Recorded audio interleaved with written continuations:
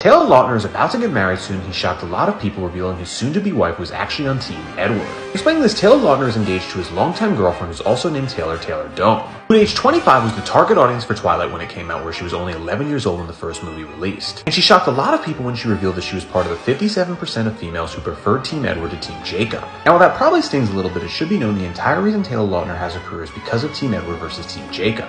And that's because Taylor Lautner was not invited to return back to the Twilight franchise after the first movie. And the reason was because he was the youngest member of the cast, being only 16 years old in the first movie, where Kristen Stewart was 18 and Robert Pattinson was 24. And the studio wanted Taylor Lautner replaced with actor Michael Copen, who was 10 years older than him and also much more buff. But before the movies, Twilight author Stephenie Meyer started the question of Team Edward versus Team Jacob to try and promote the books. And that ended up helping Taylor Lautner out a lot down the road, where it created the hashtag Team Taylor, which hundreds of thousands participated in, being one of the first movie petitions ever to happen on Twitter and kept him for the role. So his fiancé can mess with him about it, but that hashtag is why he has a career.